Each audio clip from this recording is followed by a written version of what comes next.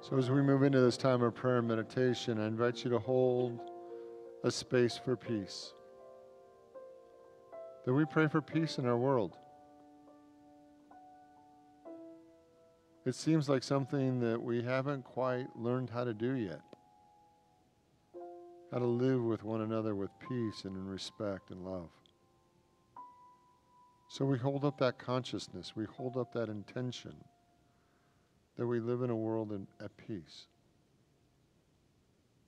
And we surround the people of Ukraine in our thoughts and prayers. And we also hold the people of Russia in our thoughts and prayers. For all over this world there is conflict.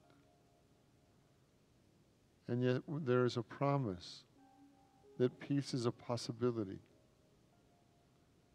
Jesus said, "Peace, be still." And the storm stopped. And all the storms that are going on in our life and in the world, we come back to those little words, peace, be still. Peace, be still. Let there be peace on earth and let it begin with me. Peace, be still.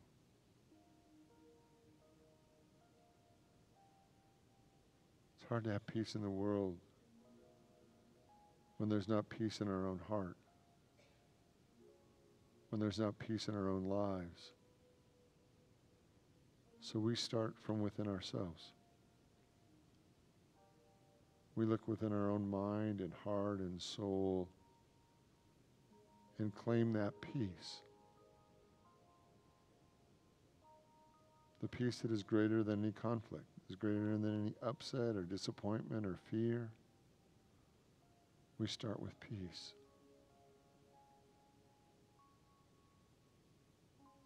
As we begin each day in prayer and meditation, we start each day from peace. And when things start to go a little crazy, we remember to come back to peace. When we get anxious or afraid or upset, we come back to peace.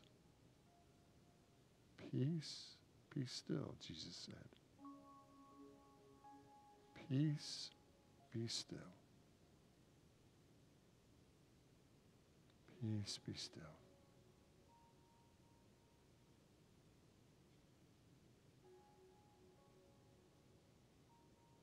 And search your own soul tonight.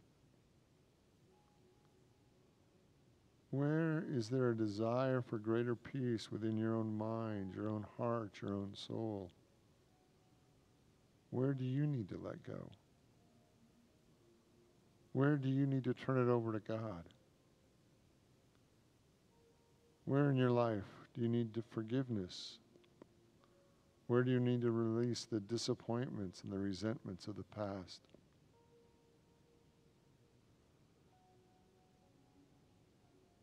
Tonight, we come into peace. And as we do so, we hold the light for peace for all people, for every man, woman, and child on this planet. All great spiritual teachers taught peace, that they had found peace in their own life, in their own heart, in their own soul, and they offered it to the world. And yet oftentimes we miss their message. We're so busy doing all the other things that we do that we forget that peace is always a choice within our own mind and heart and soul. So tonight we come back to peace. We let go of all the concerns and fears and upsets and disappointments, and we come back to peace. The peace is always an option. Peace is always present.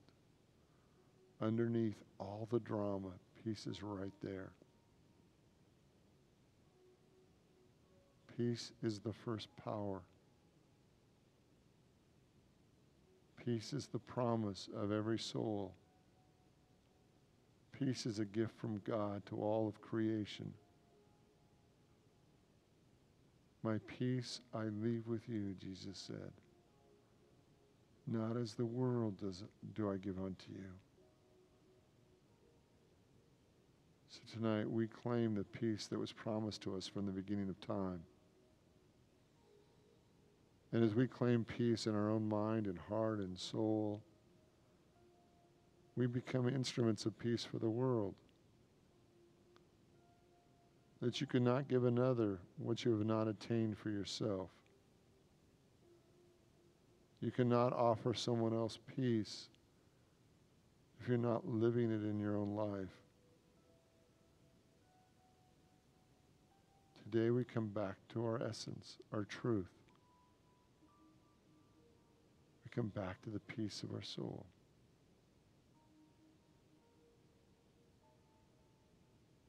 And as we start this 40-day period, we make a greater commitment to peace. Let my soul know peace. Let my heart and mind know peace. Let me know a peace that is greater than I've ever known before. So we dedicate tonight to peace. To peace in our own life, to peace in our families, to peace in our community, to peace in the world. And we hold those people that are struggling or at war. We hold them in our thoughts. We know the light of God surrounds them. The love of God enfolds them. The power of God protects them. And the presence of God watches over them. We pray for them, that they are safe tonight, that they feel the presence of God, and that God is at work even in this situation for greater good for the whole world. In the name and through the power of Jesus Christ, who stands beside us always, we say thank you. And so it is. Amen.